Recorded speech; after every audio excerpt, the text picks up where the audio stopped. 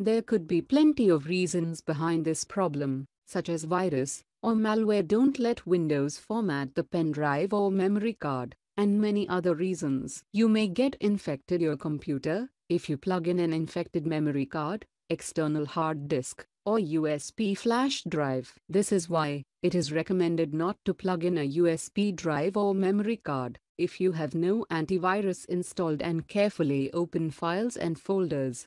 I hope you will manage to fix this error. But before you get started, I would like to inform you that this video might not work in all such as situations, and the most important thing is that it will not help if there is a hardware problem.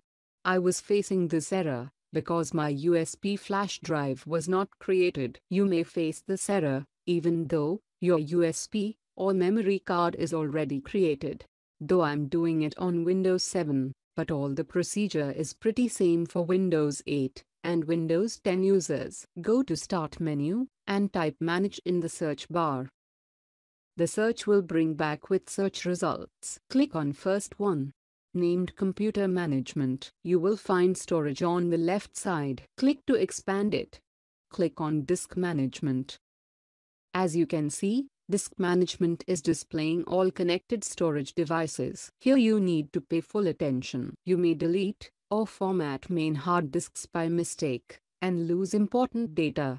This is my USB pen drive. As you can see, its type is removable. Removable type means this is an external storage device. It could be USB pen drive, memory card, external hard disk, etc. This USB flash is not created. This black line indicates that it is not created. Right-click on it. Click on New Simple Volume. Click Next. Click Next. You may assign your favorite letter if you like. I'm going to keep it default.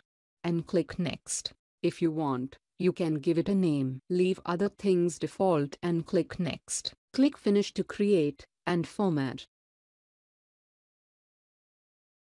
Windows has successfully created and formatted it. Here you can also format USB or memory card if your storage device is already created. Please do let me know using the comment section. If you run into any problem, I will try to help you fix the issue. Please visit softsuggester.com for more info. Give this video a thumbs up and subscribe to Software Geek and help us make more helpful and informative videos.